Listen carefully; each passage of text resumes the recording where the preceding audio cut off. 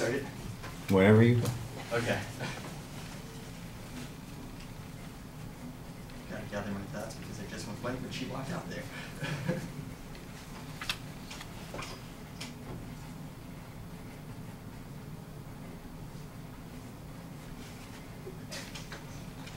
Don't laugh. I didn't laugh at you. What? Until after the speech. Okay. This is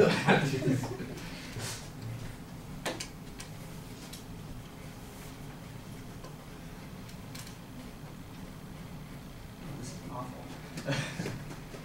It's your fault. I'm buying time.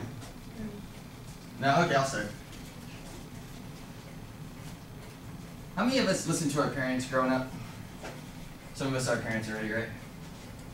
Hopefully not too young. I hope. But we usually listen to them when they tell us their stories, about the things they've done as kids growing up. And you don't believe them. They'll sit there and tell you, you don't know what it's like. It's tough doing this. You don't know what it's like raising a kid. It's tough, you know? You gotta feed them, bathe them. And you don't believe them the entire time, right? Like, you know, college will be easy. Be simple. High school's nothing. I'm not gonna have any of that happen. I can have fun, no consequences. You know, Wadsworth said, by the time a man realizes maybe his father was right, as a son he thinks he's wrong. Now, why is this true? Why do I think this is true? Because there's two ways to learn, in my opinion. There's learning from what people tell you. You learn from other people's mistakes, right? Or you have to make those mistakes on your own. And by the time you realize that, you know, parents are right with the stories they were telling you, it's too late. You've already made those mistakes. Now you're sitting there having to tell your kid the same thing. Ends up being an endless cycle unless he's able to learn from your mistakes. Stories you tell him or her, depending on whatever you have. And depending on the child, you also have to tell them different things. Maybe if it's a girl, don't date that guy. Not him. See how I walked up that door? He texted you. He didn't even knock. Now this may seem like I'm just rambling, because I am. But what is the point of all this rambling? Wish I knew. But I'm making that time. I see him putting up those crates. I see him smiling in the back knowing that I'm getting an F. Because, like many of you, I did not learn from the mistakes I watched. I have to make my own. And you know, not enjoying it. Sitting up here really just making words come out that don't have any sense. So for the people that have speeches coming up, I'm going to try to motivate you, learn from what I'm doing, and make sure you have a damn good layout out there. You don't want to be like me, just trying to kill it. So good luck to all of you, and good job to all of you that went out and didn't do what I just did.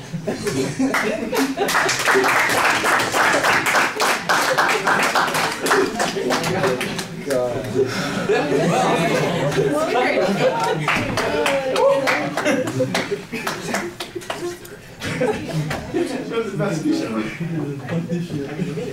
I did.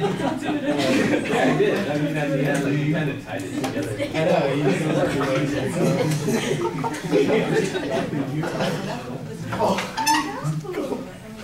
Let's go. Oh gosh, that's going to be the #1 speech in everyone's going to rewatch that. That was so inspirational. We're sharing that on Facebook later. That last one. that would be great. Well, Stephen, I don't know that I have to do much of an evaluation. You evaluated yourself the whole time you were speaking.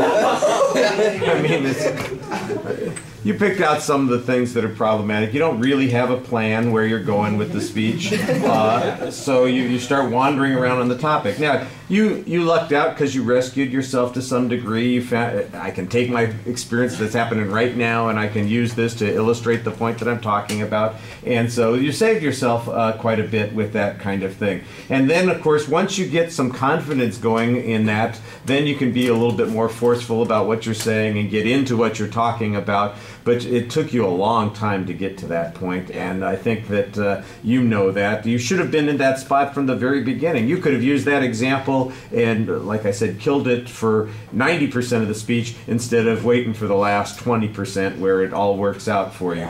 So, you know, I think everybody appreciates the situation you went through. Your mind goes blank. You're struggling to find something to say. You just start wandering. I'm going to keep yammering.